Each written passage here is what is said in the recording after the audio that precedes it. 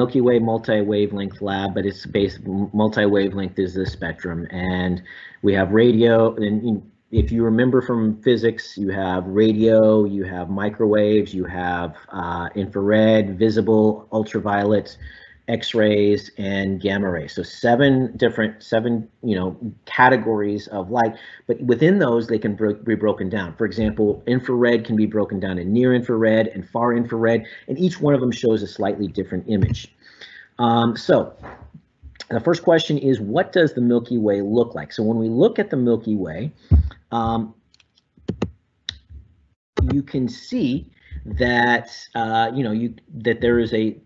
there are parts where it is really bright, and then other parts that it's not so bright. And so the brighter parts is an indication that you're looking at the center. There's a couple things I need to explain to you whenever we get to looking at these images. So this is the visible. We're going to start the visible. This is actually 360-degree picture. So in other words, this was an image taken of the Milky Way and all of these are 360-degree images. The center of the galaxy is going to be placed at 0 degrees. And then as you see here, you got 180 over here and 180 over here. So this is looking directly behind you, and this is looking directly behind you going the other way. So if we look to the left, if we were to look to the left of us, we'd start to see it looking this way. And if we were to look to the right, it would look like this. And so as you can see here, it looks very disc-like and with a kind of a bulge in the middle. So just the visible, you can kind of see what it looks like. So what you would be doing for the lab is explain what you see. And some of the things that you'd want to mention is that you can see the bulge and that you can see that it's very flat and disc-like. We can't necessarily see any spiral arms using the visible, but you can see some of the evidence of the spiral arms when you look at other wavelengths. This is the radio wave. And again, what do you see? Now, these, again, the intensities of light are based on the color gives intensity. So these are colors, these are wavelengths that you cannot see, but they have been given wavelengths. The computer has given them wavelengths, has been given them visibility so that and colors that you can see in order to interpret it better. And I want to point a couple things out. I want you to look at this little bulge right here, this little glob right here, and this little glob right here. So think about, what is that?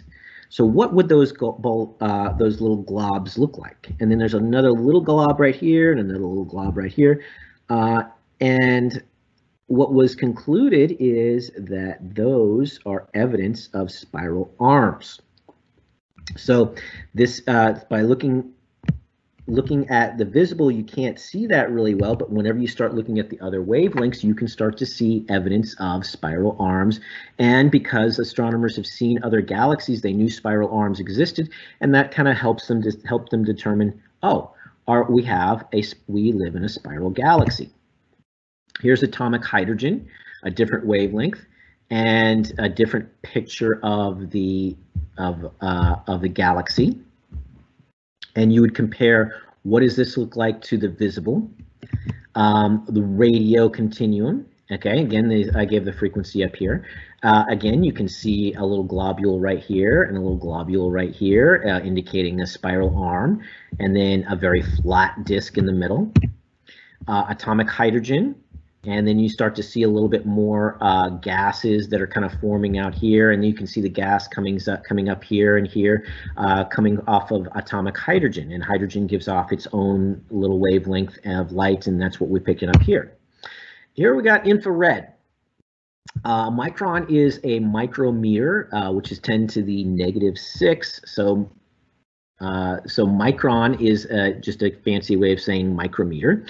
And again, what do you see? See a little glob here, a little glob here. It's pretty flat. Mid-infrared. What do you see? How does it compare to visible? Okay, another view of infrared. Here's X-ray. X-ray is pretty fascinating. You've got you can see all of the gas that's forming here, coming out from the galaxy. So now you can see a different image of the Milky Way that you wouldn't be able to see before from the visible. And then finally, gamma ray. And the gamma ray is going to be the highest energy. So which stars are giving off the most energy? And you can see there's a lot of energy coming right here from the center. And then there's some energy coming over here, and so on and so forth. So all of these paint a picture, and the visible is right here. And then how do all of these compare to the visible spectrum? And that's what you're basically going to do the lab on and answer the questions on Microsoft Forms.